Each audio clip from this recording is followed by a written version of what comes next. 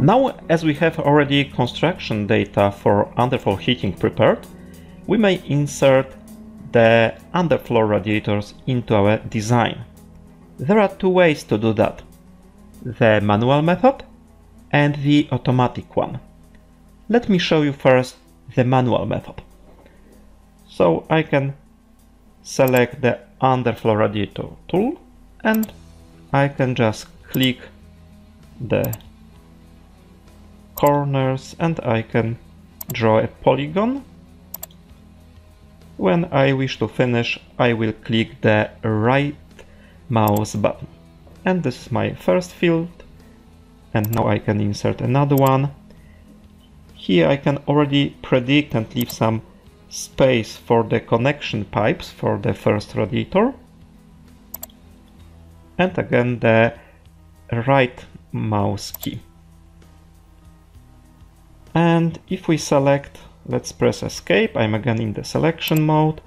And if I select both radiators, you can see in the table beneath that the program have chosen the construction symbol ceramic, because this is the default symbol. We have defined that the program by default can accept the ceramic. But this is the living room. Let's say we wish to have the marble.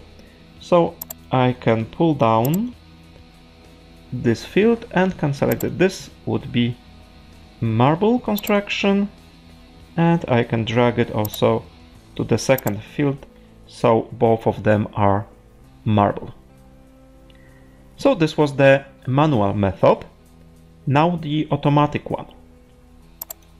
Let's press Ctrl R to see the whole story, and let's say that we would like to insert the underfloor radiators into all other rooms, and we would use this third function with lightning.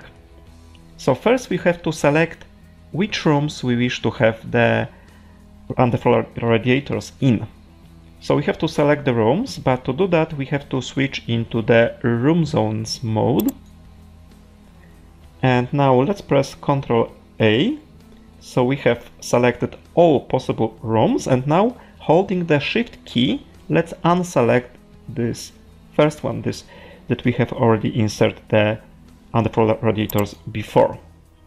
So now we have selected the rooms that we wish to have more radiators inserted, and now we just have to click this third lightning button, and as you see, now we have the underfloor radiators in all the rooms.